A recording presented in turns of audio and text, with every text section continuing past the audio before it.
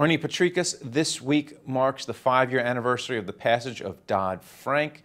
So what I want to know is the old political question, are the banks better off than they were 4 years ago? The banks are much better off than 4 years ago, 6 years ago, have lots of capital. They're going to be required to put even more on. They're going to be required to put on long-term subordinated debt.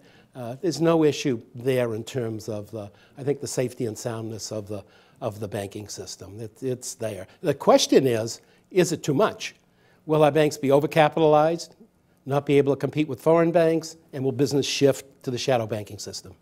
Do you think it will? You can answer those questions. Absolutely. Why is that? Will. We've started it.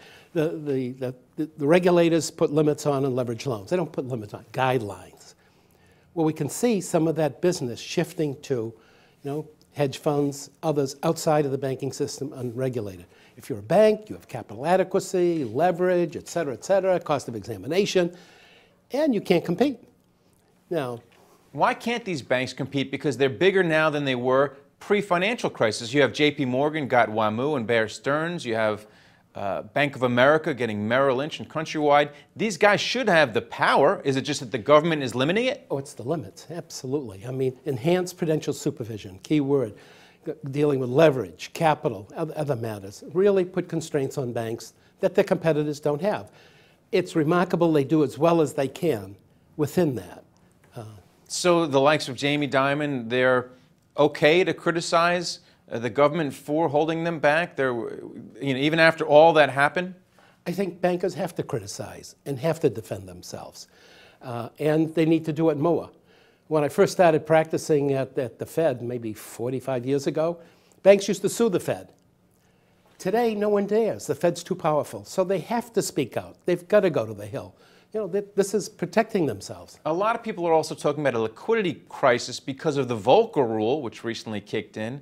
You have a lot of reduced bond trading at the big brokerage houses and investment banks.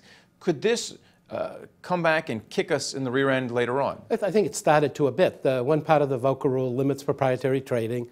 There are a lot of exceptions to it. It's compound complex, but I think it is in fact affecting liquidity in the market. Then we have a leverage requirement requiring banks to hold more liquid securities, hold them, like U.S. government securities. Well, if you're holding U.S. government securities and liquid securities, those aren't in a trading portfolio. And there's been some blips, perhaps, in the government securities market. What bothers me is we don't know what the impact is of the aggregate of all these restrictions. It's like a tactical battle against the banking system.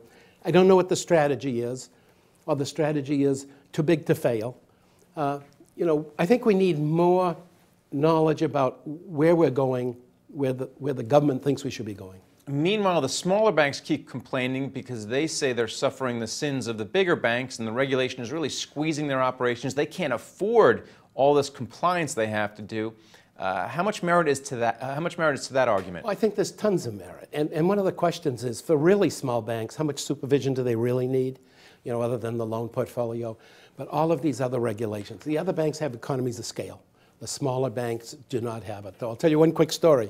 My mother was one of 2 people at a 2-people credit union, and when the examiners came in, she baked them cookies, and she always got good results on the exam. Okay. Finally, if you were to wave a magic wand or swipe a magic pen and change one thing about Dodd-Frank that will make it better, that will ameliorate the situation, what would it be?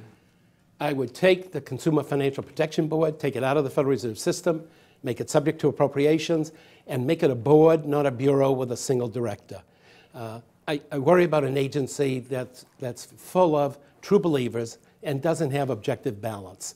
And that imposes cost on large, medium, and small financial organizations, and not just banks.